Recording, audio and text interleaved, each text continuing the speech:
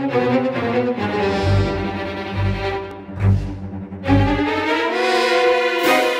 guys, THUNDERSTUD here, and boy oh boy, what a crazy deck I have for you. I did not think we would get new Monarch support, and I didn't think we'd get an Arc V character who has Monarch support. It's absolutely crazy. It's not the greatest Monarch support in the world. His level up rewards are stuff we already have in the game, and we already have a lot of copies of him. He gave us a skill. It's not the greatest skill, but I'm just blown away we have a Monarch skill, guys. It's crazy. It can be used once per duel if you control a monster that was tribute summoned. Change one spell or trap card to a different card. A spell card goes to Frost Blast. A trap card goes to Awakening. Two very strong Monarch cards. Not the greatest skill. Still very cool that we have a Monarch skill, so I definitely had to dive in. We got a brand new Monarch from the selection box. It's Raiza. If this card is tribute summon, target one card on the field, put it to the top of the deck. It's like a red dragon ninja from ninjas. And if you remember ninjas, red dragon ninja had really good ways to really just put your opponent to sleep and finish the duel, returning the right cards to the top of the deck. So it's pretty devastating effect. Very excited to use this new monster. We're still using 2 Chaos who banishes, obviously 2 Raiza, 2 Mobius, and we have 2 Zaborgs. We also have another 2 copy of a level 6. He's not quite a Monarch, but he might as well be. Little different stat line at 2300, 1600, but when he's normal summoned as a level 6 or even special summon, you can target one monster on the field and banish it. So it's like a second part of Chaos, but he doesn't have that second effect to do 5 damage if you do it to a dark monster. So what new stuff are we using? Or let me go over the rest of the old stuff. So we're still using Underworld Squire. He gives you an extra normal summon, and you can add one monster with 800 attack, 1000 defense from your graveyard to your hand. Very cool. You get a special summon, I guess, right? Yeah, special summon it.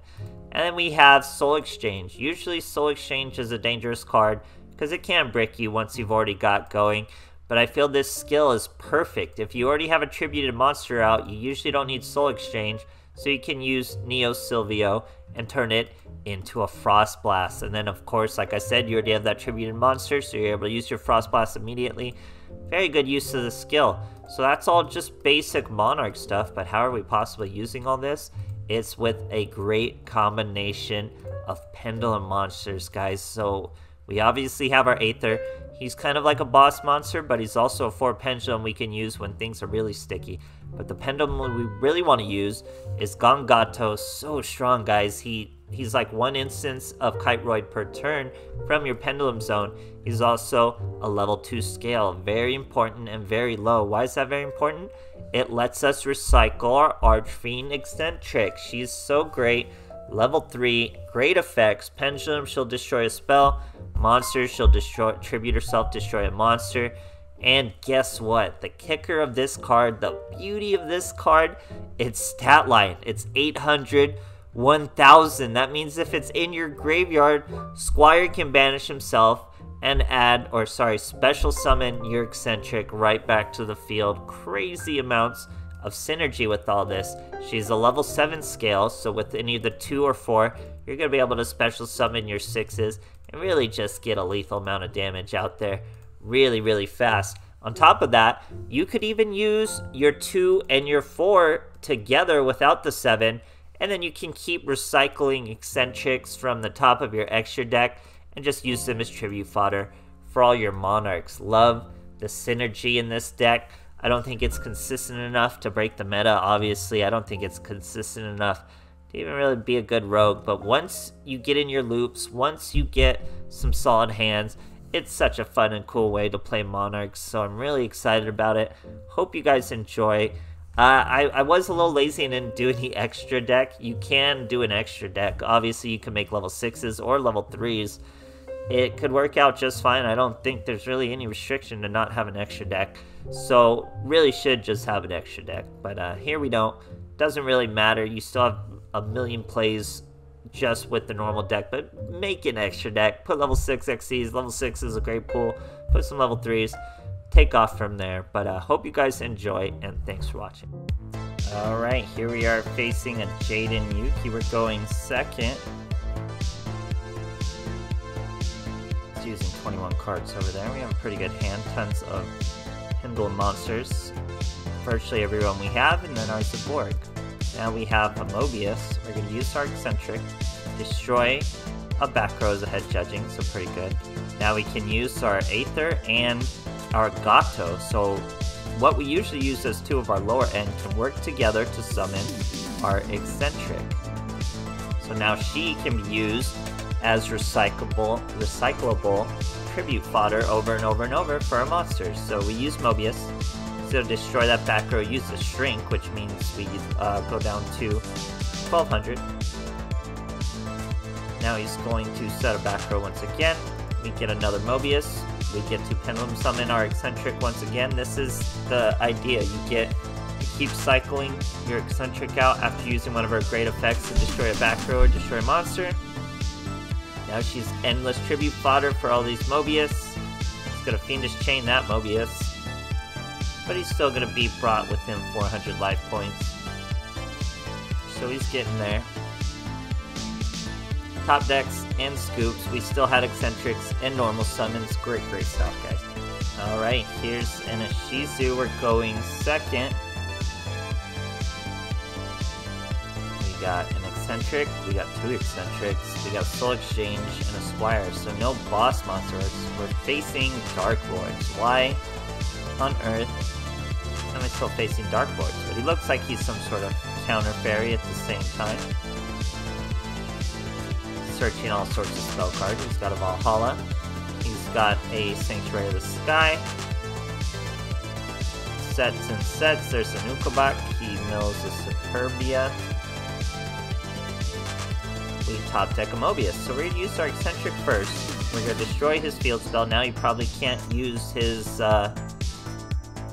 negation. Then we bring out our Squire. That's going to be Mobius. Mobius is going to pop that last back row. It was, in fact, Divine Punishment, so he couldn't negate anything we were doing further. Swing over the Ukobak. He's going up to 3300 thanks to Fairy Smile, but has to pass his turn. We get another Squire, but we're just going to swing with him. Going to bring him within 100 life points of lethal. Very close. And that does make it difficult for Dark Lords because they need that 1000 life to constantly recycle, and he does have it at 1100. Starts with this Valhalla we knew he had. He goes with the Nastin, he just top deck. Nastin's able to search Banishment, he goes with Dark Contact. Now he's doing the Dark Lord Contact, brings out Superbia. Superbia's gonna bring out Ukobak. Ukobak's gonna mill Shell. Now he normal summons Desire, but he's just going to swing. He's going for pure swings, doesn't use Desire's effect or anything like that. We top deck our boy Gato. We top deck Eccentric. That's going to be a summon of Eccentric. We're going to use her skill, Destroy Desire. Bluff Soul Exchange. This is how we survive. We understand how you survive. Bluff Soul Exchange, that's how you survive. He even takes the bluff, not realizing our Gato is going to protect us from one swing per turn. So he didn't even have lethal from just that one swing, and he still made that defense position move just because of a bluff. Now we bring out Eccentric, destroy Superbia again. He's left with one monster, and Gato has one monster handled, no problem.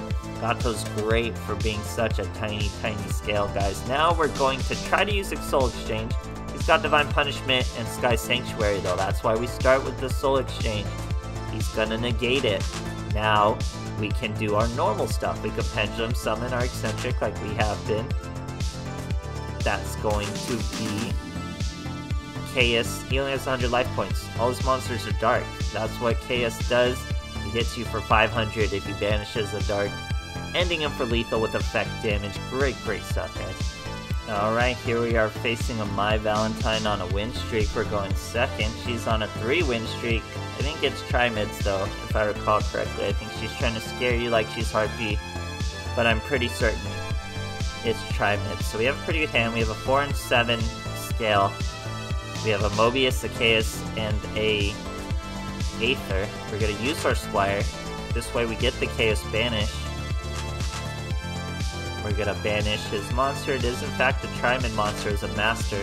Now we can Pendulum summon our Mobius. We don't get his field spells destruction, but we do have a lethal amount of damage. I never thought I'd be special summoning Monarch monsters like this. Absolutely crazy stuff, guys. Alright, here we are facing a Zane Truesdale. We'll go first.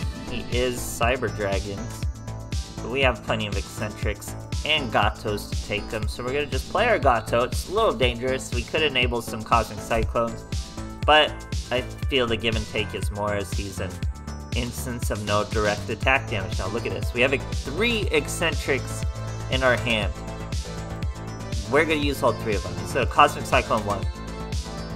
Should have hit the Gato. We're gonna use the second. He's gonna hit it with the Overflow. He's gonna hit the Eccentric again. Boy, just hit the Gato, because here's the 3rd Eccentric. That means we're ready, guys. We're gonna be able to summon the Eccentric from the graveyard. And the Zaborg, when you special summon Zaborg, you don't have to use his effect to destroy a monster. When you normal summon him, his effect is not optional. So you have to destroy a monster. If you're the only monster on the field, you're destroying yourself. There, it was a special summon. We didn't have to destroy a monster. And we had lethal after his Cosmic Cyclone.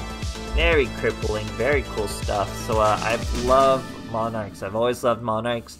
I didn't think they would be super viable with Pendulums, but I found a great way to play with Pendulums. I'm super into it. I'm probably going to run it more, take it a little more serious with an extra deck, because really this is an unfettered way to the 6 XCs pool.